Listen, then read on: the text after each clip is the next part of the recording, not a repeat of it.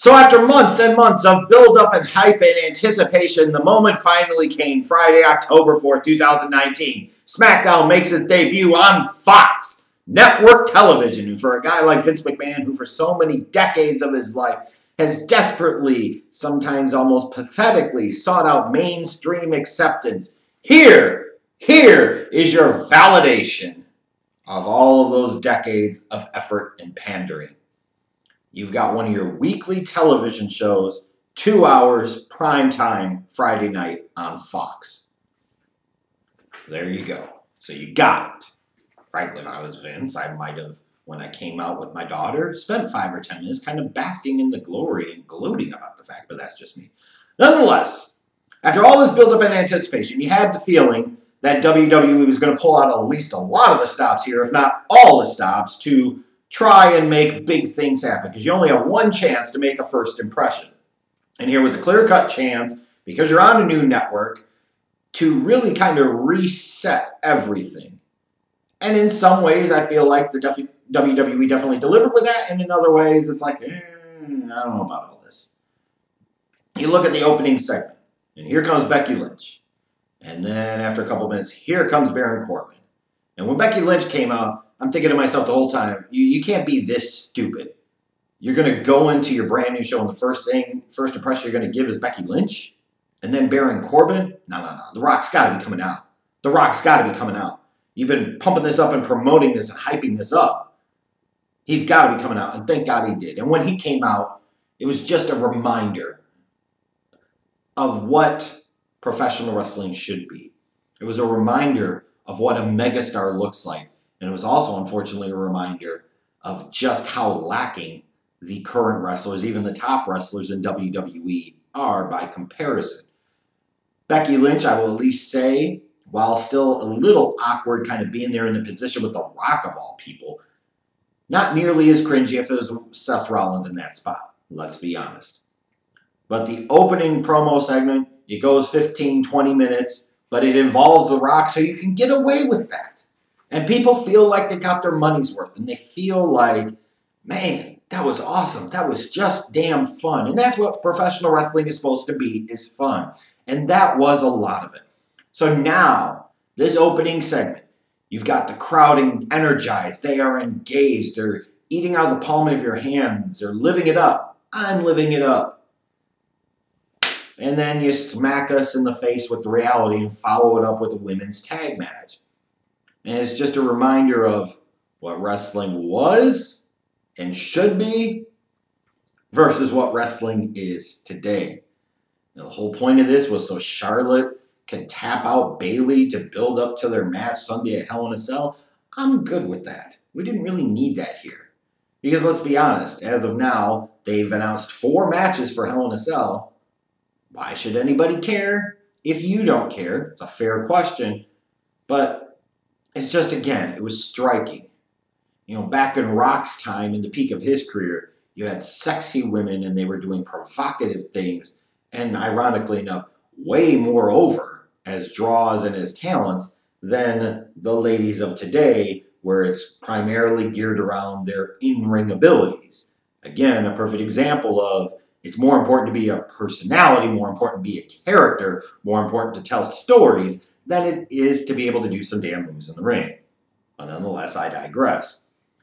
Then it goes into Seth Rollins and Shinsuke Nakamura, and the whole time I'm just sitting there waiting for the Fiend. I said, just give me the Fiend. I will make this worth it. And what's weird about it to me is when it finally happened, where Shinsuke's in the ring as the lights go down and the music hits and doing what you would think he should be doing, here's Seth Rollins cowering and playing chicken shit up the ramp. You know, one trait that people like is courage, even if it's foolhardy, but especially Americans. One trait that Americans really like is courage. One trait they really, really hate is cowardice.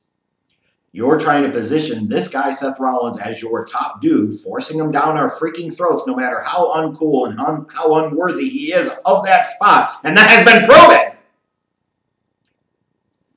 Instead of having him stand in the ring and face down the Fiend and not be afraid and be like, you know what, he's a badass. He's not scared, even though he knew he was probably going to get his ass whooped. You have him cower away up the ramp like a damn coward, and then you wonder why nobody gets interested, nobody gets engaged in the character, why Seth Rollins isn't really that over, even as the top guy. You continue to pound and force down everybody's throats. Well, it's bullshit like this. At least you can say out of it, you get The Fiend, and The Fiend is one of the most unique things you have on your product today, and we could definitely use a little bit of unique in today's wrestling, that's for damn sure. Now then when you get to the mid-show 1 hour main event, it was the ladder match with Shane McMahon and Kevin Owens. And this thing was intense, it was heavy hitting, excuse me, it was hard hitting. You felt like this was a big deal. You felt like, frankly, this was a match that deserved a little more in terms of build-up, in terms of talking about it, in terms of promoting it. And instead it just kind of fell in the middle of the show. And if it was going to do that, at least put it after the opening segment. Because I felt like that would have been a much better way to really keep and maintain the energy of the crowd and trying to send that message and reset things and say, hey, you know, you tune in. This might be the type of match that you're going to be able to see sometimes. As the match itself, in terms of pure entertainment value, was really, really good. Of course, Shane McMahon is going to go out there and kill himself. Kevin Owens is going to go out there and kill himself. Excuse me. I think I'm coming out with a cold. And if you're not really going to build up to it throughout the night, then at least put it on there in the second segment. Because, man, then that first 30 to 40 minutes of the show is going to be absolutely outstanding. Instead, it felt like it was kind of just put there in the middle of the show. It just kind of happened. And it didn't have nearly the drama effect or consequences that it potentially should have. And when you look at this, you know, that was kind of disappointing. Really, really good match, but in some ways it just felt like these guys were trying to rush and get everything in instead of slowing down a little bit and being able to tell a true story. That was the only complaint I had about it. Otherwise, other than that, it was really, really good. You know, it was something that you're going into new network, you're trying to establish these are the types of things you could potentially see. It makes sense. Then you get to the Braun Strowman stuff and, excuse me, new network, different night, same old result. Fucked off Ziggler! At least he got jobbed out with one of those squash match finishes from the 90s. That was freaking glorious. But all this stuff with Braun Strowman and Tyson Fury, you know what? I'm cool with it. You're trying to get some mainstream exposure. You're trying to get some mainstream viability, some mainstream credibility. Here you go. Heavyweight boxing champion versus one of your biggest and baddest ass dudes. I thought it really, really worked. I wish they would have let them actually kind of go at it a little bit, but I'm okay with them keeping them apart for the time being. Now, as I'm sitting there and thinking about it, I'm like, initially, oh man, this is cool. Maybe they're building up to something at Survivor Series. Maybe they'll have a moment at the Royal Rumble. Maybe this will be the build-up for Braun's gimmick match at WrestleMania. And then I realized, gotta get that Saudi money. And as a result, this shit's probably going to be blown off at freaking Crown Jewel or whatever the hell show it's going to be in Saudi Arabia. And it's going to be, which again is kind of a common theme. Instead of building up to your pay-per-view, which is 2 days away, seemed like a good idea, or trying to plant the seed for your biggest show of the year, gotta get that Saudi money! Woo! That's funky. And that's basically what this whole shit was. Aggravating. Now, in terms of the presentation of this show, I really, really liked it. It did have a sport-like type of feel. I like how when Braun Strowman was walking down, you know, you're emphasizing he's 6'4", 380 pounds. You're giving a little background and bio. Like, that's the type of stuff you would see with the real sport. So that worked for me. The camera work, I thought, was relatively crisp by comparison to what you would usually see with a Kevin Dunn-produced show. Again, I like that very much. It just had a big atmosphere to it, and I really, really enjoyed that. And I hope that is something they're able to maintain, although understanding that they threw a lot at this damn show to try and get it off the ground and try and get it over. Which then brings us to the main event. We spent weeks building up to this. Brock Lesnar challenging Kofi Kingston for the WWE Championship. What more can be said about this? A lot of people are pissed off because they feel like Kofi deserved better and he shouldn't have been jobbed out and bitched out like this and squashed in freaking what it was, 8 seconds. And you know what? I tend to agree. There are a lot of different ways you could have went with this. And I felt like the WWE went down the worst possible path. And the biggest problem to me with this is that the WWE can no longer tell layered, multifaceted stories. It's like they unnecessarily have to close off one chapter in order to begin writing the next one. To me, the much more effective thing to have done was Rey Mysterio bringing in Cain Velasquez could make a ton of sense. And we'll talk about that in a second.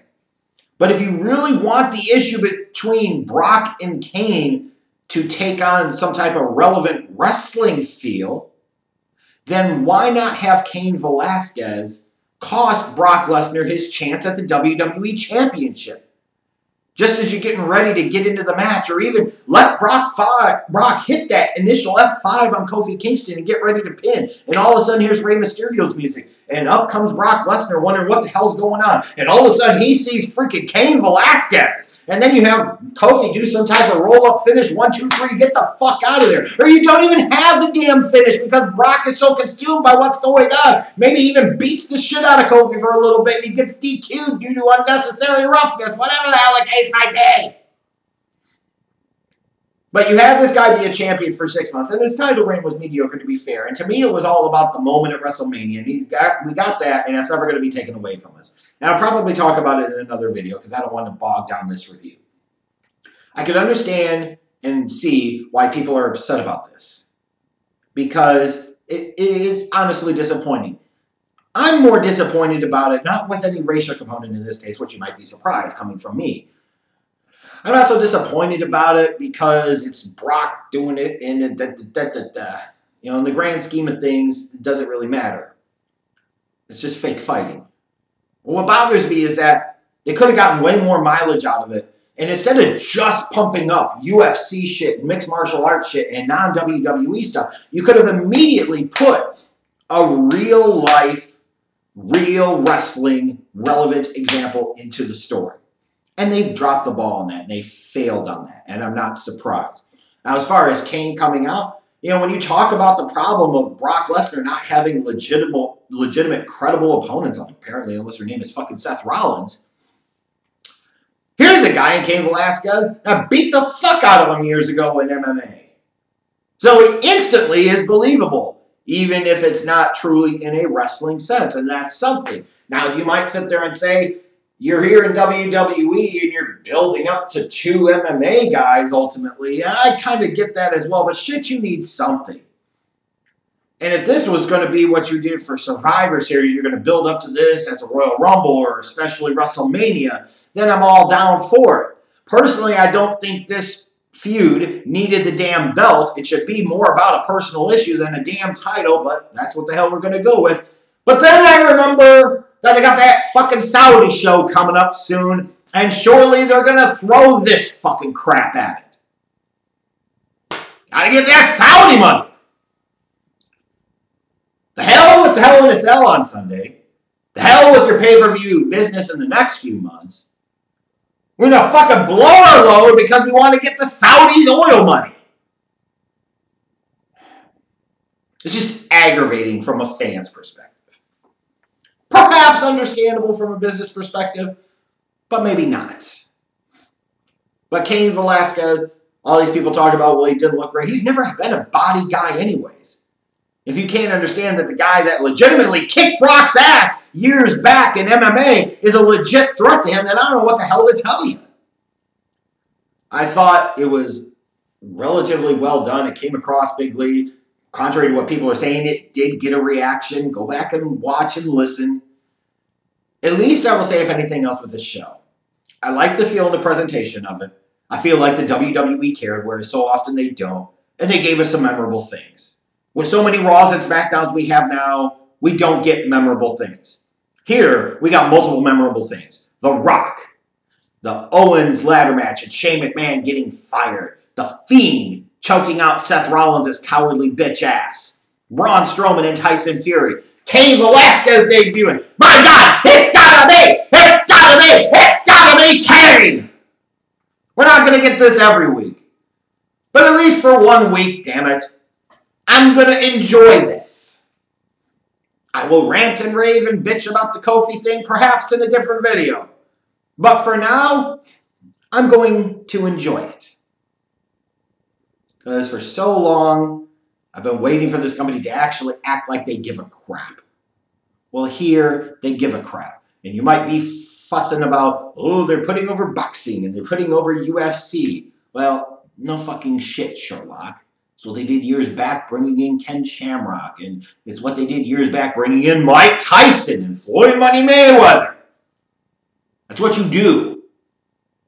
You bring in guys from other platforms to draw new eyeballs. You bring in other mainstream talents to try and get more eyeballs. This is a fucking business.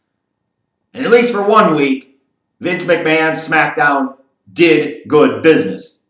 Hell with your pay-per-view on Sunday, of course, but it was something. So feel free to let me know what you thought of the premiere of Smackdown on Fox. For my money, even though I had elements and moments where I was reminded of the crap that we get now, there were enough other surprising, shocking, and interesting things that 2 hours on Friday night went like that.